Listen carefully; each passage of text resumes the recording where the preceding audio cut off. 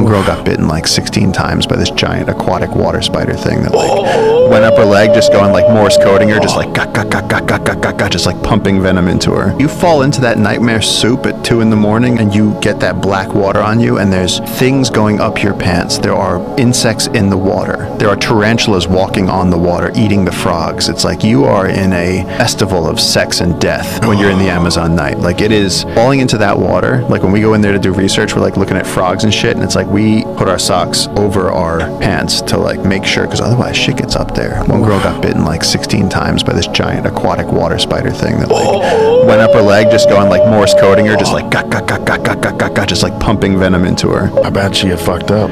Emotionally, I think it was worse than the pain, because the pain gave her some Benadryl and she like slept it off, but like she was just like, God, it was so horrible. She was like, I was like slapping my leg trying to stop biting me, and it was just getting more scared, so it was biting her more. And it's like, you don't even know what it is.